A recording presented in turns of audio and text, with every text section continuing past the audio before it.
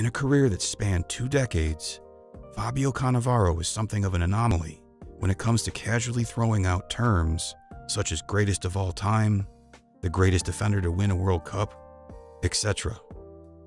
However, the truth of the matter is that Fabio CannaVaro is a true anomaly, given the fact that he's considered one of the greatest defenders of all time, despite not being the most imposing center back around.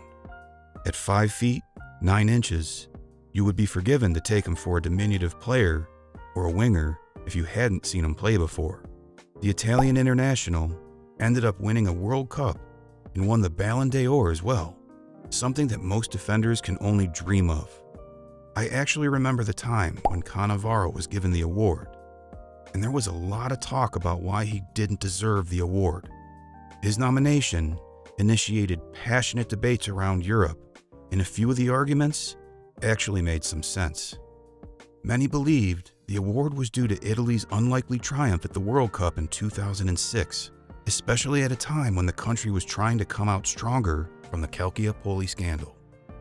On the other side of the spectrum, CannaVaro had an average club career, never won the Serie A, with 2 titles that he won with Juventus taken away due to the Calciopoli scandal.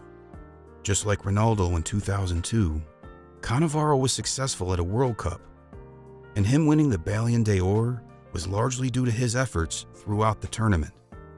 Many felt that it was Paolo Maldini and Gigi Buffon who deserved the award.